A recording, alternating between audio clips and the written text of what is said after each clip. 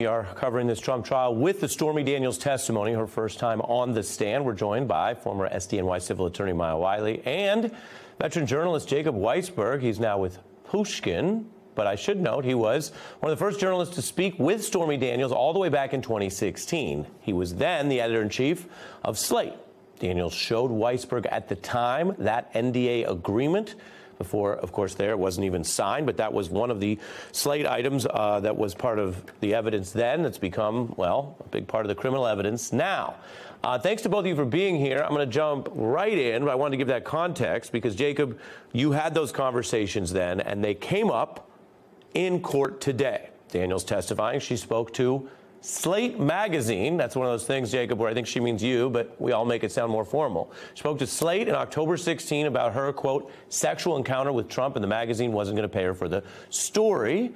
You did not publish at the time because you couldn't get her on the record or enough of the details. You can tell us about that. After the story went public, you wrote about that, and you noted that she went silent right before Election Day. A week before the election, she stopped responding to calls and texts. So starting with you, Jacob, it was in a way foreseeable that some of your early reporting would come up, and all of this matters legally as they try to disentangle who bought her silence, who covered it up, and whether that is ultimately part of a campaign scheme. But first, I give you the floor since you were invoked today. Your thoughts?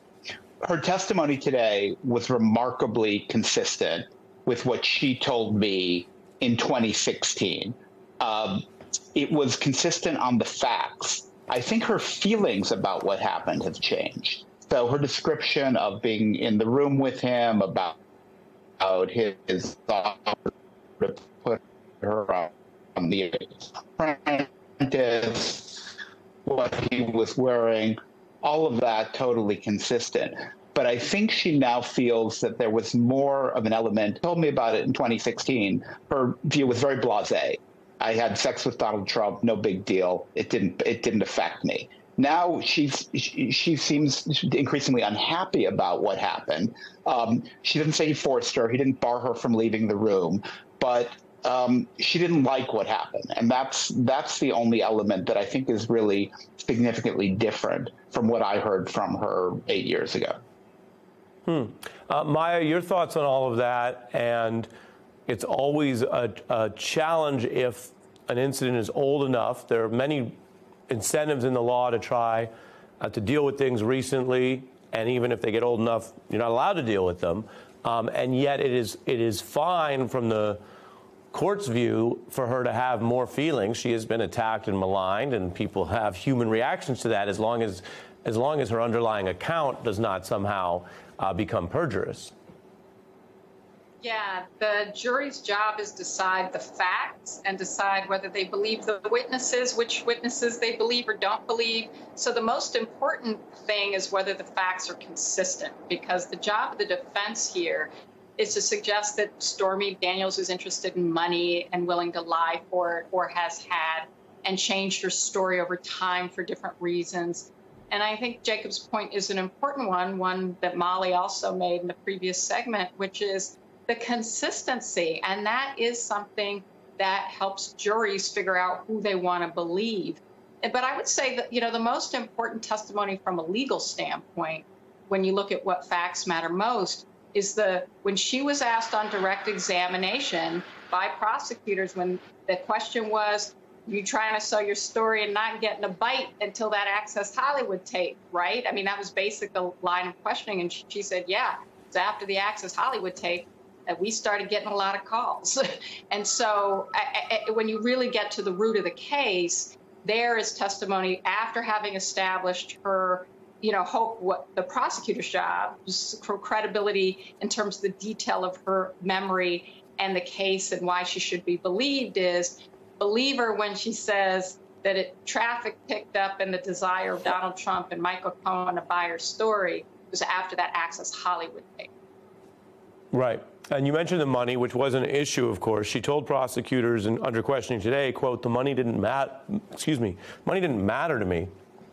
She said she didn't even pick the number. In cross, they pushed back, but you were looking to extort President Trump, right? And she says false twice. And Jacob, money came up during your interviews as well. You wrote, I told Daniels that Slate did not pay sources, but encouraged her to come forward without compensation. This statement she made today, and again, the jury may care about this, given this is a hush money case, does also echo something she said before about her motivation.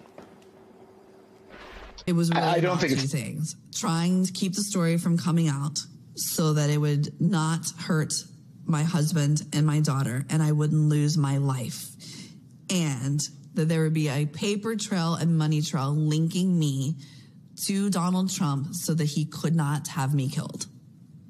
All I had to do was sign this piece of paper and collect $130,000. So, Jacob, I think, again, being as fair as we can try to be, you can break it into two pieces. One, is she telling the truth today, which is what the jury's instructed to care about? And two, was money ever a factor? In other words, it could have been a factor without it meaning that she's making anything up. The Trump folks are sort of trying to muddy that. But given your exchange, your thoughts on the above? Well, she definitely cared about money. I don't think she cared whether the money came from the press paying for the story or the money came from Michael Cohen to suppress the story. I think she thought this thing happened. The story has economic value. And that was at the root of my argument, as it were, with her. I wanted her to come forward and reveal the story without payment. And she said, no, this story is worth money. And if you won't pay me for it, I want to see if somebody else will. And I think she was simultaneously trying to negotiate with other media organizations and with Michael Cohen. And I think she was probably indifferent to what she got paid for, that is, whether to reveal it or her silence. But she thought the story had value. Yeah, and Maya, I mean, here's where we could be as transparent as possible. We got lawyers and journalists all around. Sometimes when we're working on a story in the press, people want things that we do not give them. I know there's plenty of cynicism about media, but we operate under NBC standards and handbook. We have review lawyers. We don't buy stories. We don't make deals. We don't say, oh, if I can get you for the story or the interview, then we won't bring up X, Y, Z. And that sometimes is why you lose out a story, particularly to different media. If you're going to a British tabloid or TMZ, they don't operate by those rules. So I'm curious what you think about all this, because, or the Inquirer, clearly, and I don't even mean that with shade. I just mean let's talk factually about what they do and don't do. And so I'm curious what you think, again, for the jury. We're not having some high-minded journalism class here. We could do that on another day. But for the jury, I want to be clear. The Trump lawyers are trying to say, if you wanted money and then you took money, then maybe you'll say anything for money. And she's sort of arguing, and I think by extension the prosecutors are kind of arguing the opposite. The thing she had, as Jacob said, it may have had value in the marketplace, quote unquote, economically. And so that thing was not a made-up story. It was a provable or largely true story, at least according to the DA's side of the case. Untangle that for us, Maya. Yeah, I mean, it just, in the simplest terms, there's a big difference between extorting money, and which makes you someone who maybe is not as either likable or believable, versus profiting from a story, right? And one of the things the jury has to decide is whether they believe her, part of what the defense attorneys are trying to do, and why, and it's a great cross-examination tactic we heard from a defense attorneys is actually use the word extortion when what you're really saying is, didn't you want to make some money?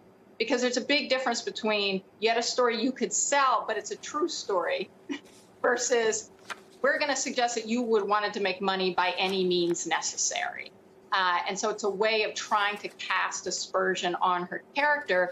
Doesn't actually matter why she wanted to make the money. It matters whether the story was true, and that's why I keep going back, and what parts of the story were true, because their job is we know as lawyers, if you're the prosecutors, is to establish the real point here was the unlawful interference in an election outcome, right? That's part of what prosecutors are just trying to establish as motive, because there's nothing illegal in a hush money case, meaning there's no case in hush money The case comes from falsifying business records and then why you falsified them and whether you were covering and concealing another crime. So that's why it's, defense tactic is the distraction of extortion as a sort of red herring in the case that's trying to suggest that she's not someone you should trust, meaning she's not someone you should believe. That's why I go back to the testimony on direct, which was the story picked up after that Access Hollywood tape. That's their argument in their opening statement and throughout this case about the motive of Donald Trump. They have to show his intent. This was a sense over another example of evidence that was saying, yeah, and in fact, it did pick up as a sale when I was having trouble selling it before.